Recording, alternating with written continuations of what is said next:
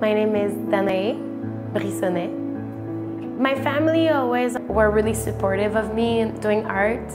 I had a really beautiful childhood in the mountain, but it was really deep in like a tiny countryside called Sainte Beatrice, because I was in this tiny town and then I went to Montreal and it was like, wow, this big city. And then I met people that had traveled without any fear, and I was so curious.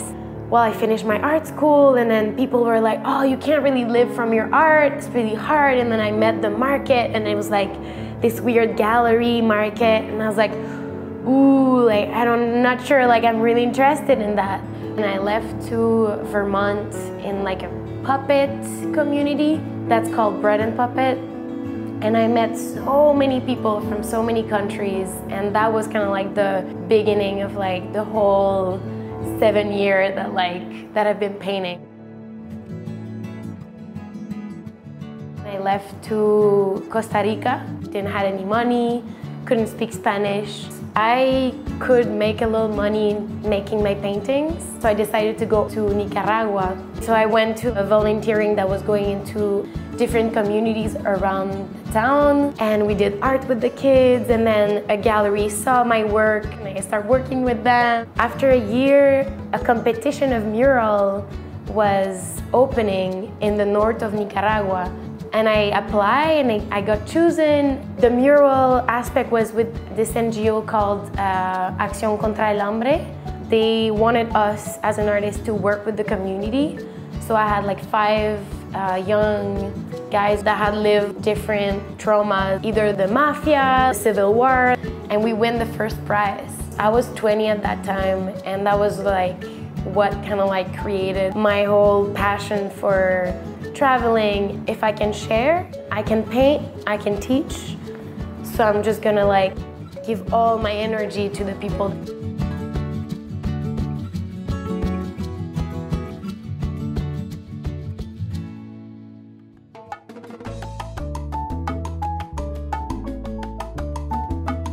I just got an invitation from this festival. It's one of the biggest street art festival in all the Caribbean, and it's called Santurce Slay. And they invited me to paint a mural for their festival, and I was super, super excited.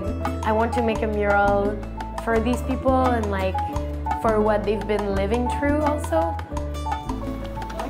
Ahí está. ¿Lo viste? Sí. Con los pescados esto. Yes, gracias. Después con la pintura mejor. ¿Vamos a hacer pintura también? Claro que sí.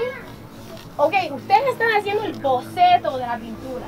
Ustedes van a pintar todo eso, por eso es que quiero que sea grande.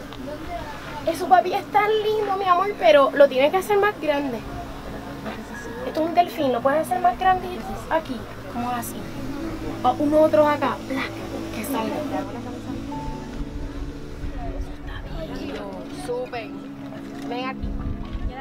Started to do this style with the kids where the kids do their drawing, and then I integrate them inside of a character or inside of a creature.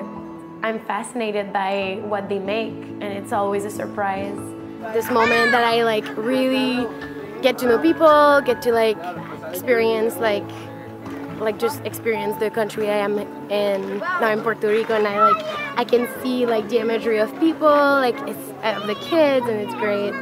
And I think it's really important for them to also see their art inside of something bigger, and I think this is really inspiring.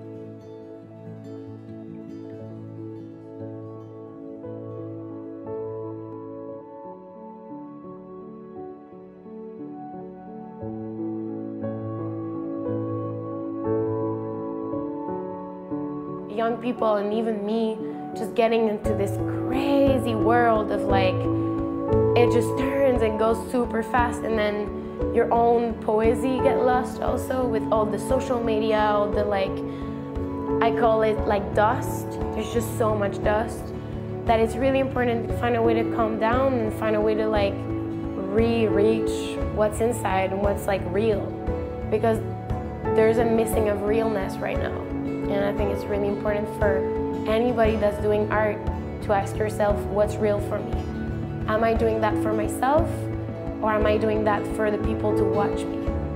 And I think that makes a big difference of how your work will look like.